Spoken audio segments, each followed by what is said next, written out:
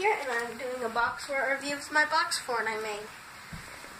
Right here is the door, the little peephole thing that, well, you can access it from the inside. Here's the fake number for the house. And let's go into the review. Sorry if there's a little bad lighting in here. It's a little box fort, you know. Alright, and then right here, we have the little locking mechanism with the handle. Then we have the peephole thing I mentioned before. Up here, we just have like that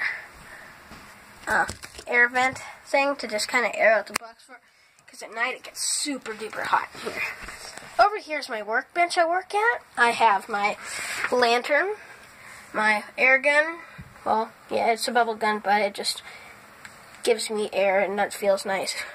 My box cutter, my notebook and pen, emergency little flashlight, my tape, Sharpie, and foldable scissors, and some extra tape, and water bottle. Over here, on my right, we have this little thing with the handle. It's like a little door with a handle, but it's a window. Yeah, it tends to flip down a lot, so I'm sorry if you guys got this lighting issue. And yeah, but I just put that little piece of cardboard right there, and it just stays up. Over here, I have a blanket that I used last night. And then over here we have the windows. Yeah. And I will give an outside review now. Here's the door. Up here is that little airspace that I was talking about. The roof and the sidewall.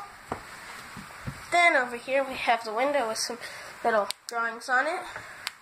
Then there's just a plain wall again. Oh wait, there's the box fort window. And then back to the front. And then here's a review of everything. Yeah, you can see everything from the window to the workbench to the door.